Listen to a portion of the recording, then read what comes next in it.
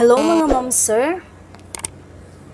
For today's video, gagawa tayo ng tutorial on how to send files in Google Classroom. So, point of view po ito ng students. For example, merong binigay na assignment yung teacher nyo, paano kayo mag-submit, paano kayo mag-pass ng inyong mga assignment o ng mga activities na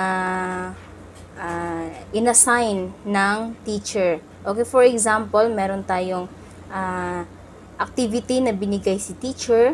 Ito yung selfie na topic ninyo is about importance of planting trees and propagating trees. So, ang kailangan nyong gawin is mag-selfie at lagyan ng quotes. Yan yung activity na binigay ni teacher. Ngayon, paano kayo mag-send ng file o paano kayo mag-submit? Okay? So, punta kayo. Okay, for example, ito yung account ng student. Okay, punta kayo doon sa classroom. Meron tayong Kano TLE class. At hanapin nyo yung pinost na activity ng teacher. Okay, ayan, makikita nyo na nakapost na dyan. O pwede din kayong pumunta sa classwork. O, pwede nyo i-click dito sa nakapost na. At pwede nyo ring i-click dito sa classwork. Right. Yan. I-click nyo yan. Tapos,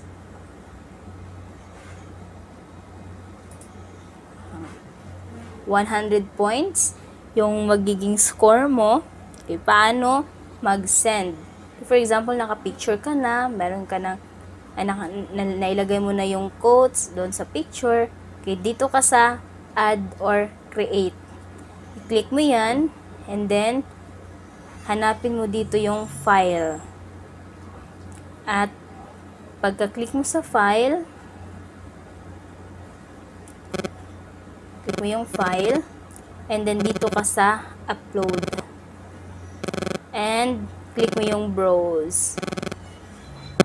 At, hanapin mo dito kung saan yung picture na isi-send mo. Okay, maghahanap tayo. Ito na lang. Pwede na to. For example, yan. At saka, click yung open. Wait mo lang hanggang sa ma-okay na yan. At, yan. Pagkatapos, okay, turn in mo lang. I-click mo yung turn in. And then, again, turn in. And, you're done. Okay. You submitted your output or your assignment. That's all. Thank you for watching.